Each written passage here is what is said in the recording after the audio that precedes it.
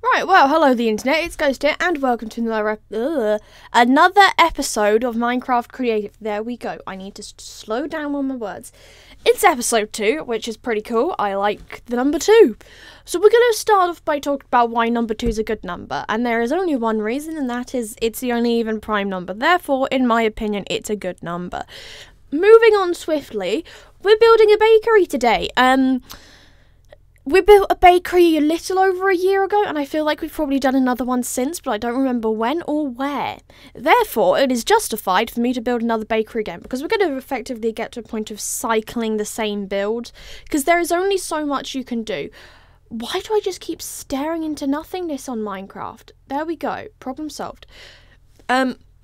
If I find any more of that footage, it's not getting cut. You'll have to put up with the screen being still for a while. This is my third take where I come across the footage, because apparently I don't think to look back at it.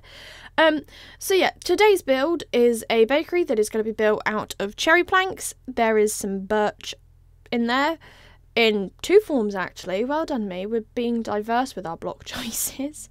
Oh, there's a bee that keeps trying to get involved with the build, and there's prismarine. I find that every time I build something with prismarine, and I think the most recent thing besides the debut section of the Taylor Swift town, it's not a village anymore, it is literally a town, it is massive, was probably for the aquarium. I think that's the last time I used prismarine properly. It always just freaks me out a little because it has like the shifty colours and I can't get my head around it. It genuinely freaks me out. I don't know why it just kind of stays the same colour for a while, and then all of a sudden, ooh, there's multiple blocks, we'll start doing fancy shifty colours. And the bee's still trying to get involved, but we love that bee. What are we going to call the bee? Bert? Ben? What are we calling it? We're going to call the bee Ben, I think.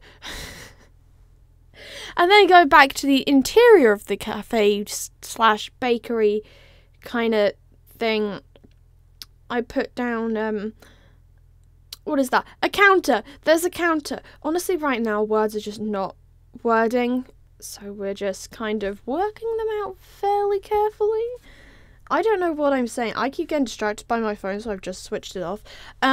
Anyway, now that my words are not going to be distracted by my phone, I then built the stuff into the kitchen, which is fairly standard. I use barrels a lot over chests. Actually, I don't remember the last time I placed a chest in Minecraft.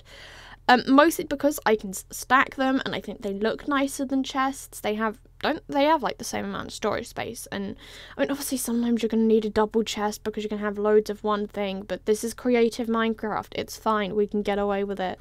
I did a little bit of detailing to the roof. Is that really detailing? I'm kind of just like making it not look really chunky and gross.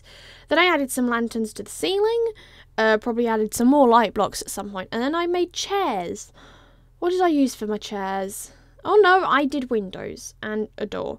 And I couldn't decide whether or not I wanted to use a cherry door, but I didn't even test it. And then I added a sign that said the bakery, because I love the hanging signs and I don't use them anywhere near enough in Minecraft. I added a little booth seat in the corner, and then I think I ended up changing it because I didn't like it. Oh no, I didn't get rid of it. Wow, well done me. Added a couple of additional tables. And then added flowers.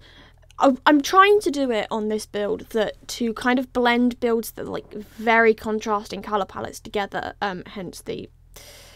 Well, we're getting to this. Okay, so next to this build is obviously the train station, which was episode 0, aka the debut episode of season 2, which we're on now. And I started placing flowers down and hadn't actually decided what the block palette for the next build was going to be. So what are we going to do? We're going to use the flowers to blend the builds together so that they look cohesive. And then I don't have to do something fancy and put hedges and trees next to it. And I added moss, because I went through a phase of every build had moss near it somewhere. And then I just stopped. And I don't think it was because we got a new update. It's because I didn't really terraform a lot of the stuff around my builds until several months later. And I still need to go through and actually terraform stuff for the town that was built over the course of the last year, I think it was. And this town's going to be done before the end of the year. I'm pretty sure, based off of how much space we have. And I'm going to try and do bits on different elevations for once. I mean, there is some elevation varying, but it's not significant on the other town, so we're gonna work on that. But anyways, the internet, I will see you all again on Sunday. I hope you have a good day, and goodbye.